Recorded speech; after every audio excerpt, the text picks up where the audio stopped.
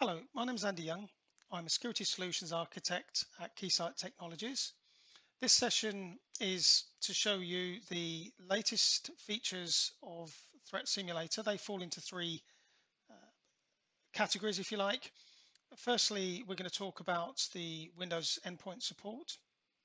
From that, of course, comes the second feature, which is support of MITRE ATT&CK framework. And thirdly is email support. Before I do that, just a quick reminder that Threat Simulator is Keysight's breach and attack simulation solution. It's built on 16 plus years of our security test leadership, and it gives our customers the ability to attack their own network in a totally safe way, thereby highlighting any gaps and misconfigurations that they may have, as well as gaining recommendations to mitigate from Threat Simulator. So the three categories we spoke of just then. Windows endpoint. So in the topology tab, you might notice that there is a slightly different icon which differentiates itself from the others. This is the Windows endpoint icon, and these of course are the network agent icons. So this is representing the agent that sits on this particular Windows deployment that I have here, and I'm going to be running an assessment against this particular Windows deployment here. Secondly is the MITRE ATT&CK framework. So you can see under the assessment tab we have a dedicated screen for the MITRE ATT&CK tactics, and you can see if we switch to there that this of course emulates the MITRE ATT&CK framework, and you can see the various different tactics in the columns, and under those of course are the techniques and sub-techniques. And if you wish to highlight a particular tactic, you could highlight, create an assessment from those, and thereby create custom assessments. I'm going to cancel that and go to the classic assessment tab here for you, and you can see from here that we have another use case using the MITRE ATT&CK framework. In this case, you might wish to make sure that, for example, APT 29 might have an interest in you, and you might wish to make sure that all the TTPs that they use against you, you have adequate defenses for no gaps and can mitigate them. So you can do that with a click of a button here.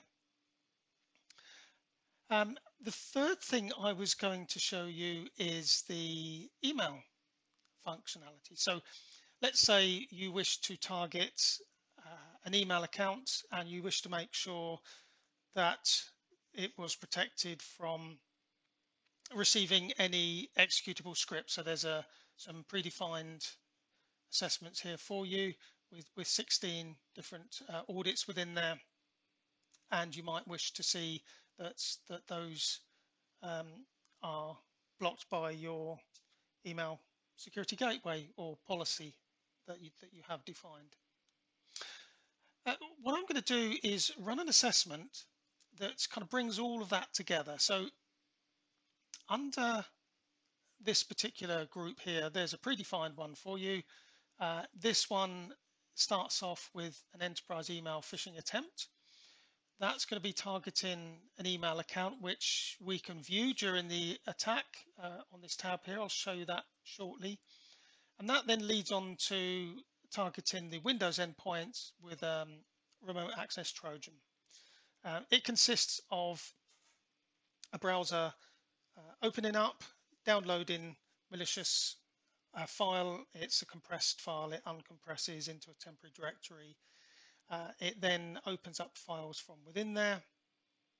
There's a Word document, for example, that has macros and an associated malicious executable, which leads on to the downloading of TeamViewer and the installation of that, privilege escalation, searching around for particular file types and exfiltrating them off the Windows machine. So let's run that. I click this button here, and then I have to define two things really. Firstly is the Windows endpoint, and this is the one that I have available to me. So I'll select that in the drop down, and then the email account, and this is the email account I wish to target. Now, all I have to do is give it a name and click add and run scenario. And of course, I could run this on a scheduled basis, so I could run this daily if I required. As this initializes, I'll have to be relatively quick. I'll go to the email inbox here. Again, this is OWA. This is me monitoring the inbox. Of course, Threat Simulator is doing exactly the same through the agent that we've assigned through the Microsoft Graph API. And we can see that we've received an email here, which I'm sure you would recognize as a phishing email. Not everyone does, and the attack continues once the users clicked one of these links here. So at this stage here, I need to go back to the Windows machine, and we can see that I'm not clicking anything here. We can see that the browser has opened up and downloaded a file. That file's gone into the downloads directory. It's a compressed one, and shortly we'll see it uncompressing into a temporary directory. And from there, it will attempt to access files within there. And of course, as it does that, the standard Windows endpoint protection has picked that up. We would like to think that that has prevented any further stages of the attack. We can go back to Threat Simulator and see where we are right now. Well, of course, the first stage, the delivery, was allowed, which obviously is not such a good thing. We can look at the details, and as I say, we have the ability through the agent to query the email accounts through the MS Graph API, and from that we're able to determine that actually yes, the email was received, and of course we saw that through OWA access as well. So that's not such a good thing.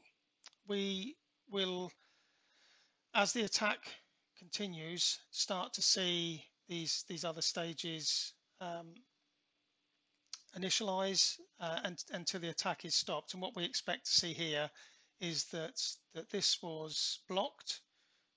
That's certainly what we saw on the Windows endpoint. And then the further stages 3, 4, and 5 will be skipped. So we'll give that a minute to run that or report that back. And then if we go and look at the Windows machine, as the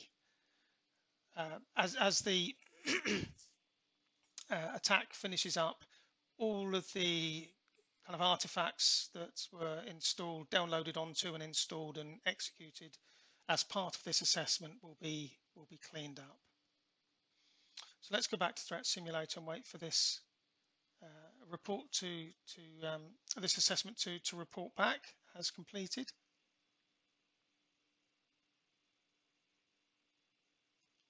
Shouldn't take too long now.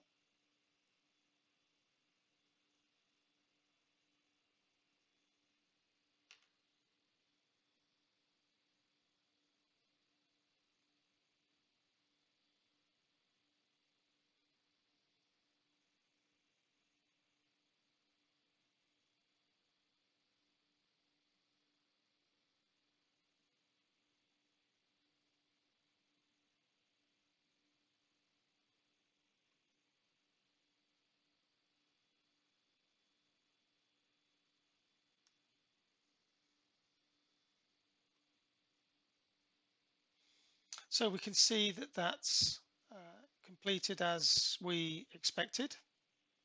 We could go into more details. I won't do that in this demonstration. And now we'll just wait for the artifacts to be cleaned up, and that will conclude this demonstration. So firstly, thank you very much for your time, and please enjoy the new features of the latest release of Threat Simulator. Thank you and goodbye.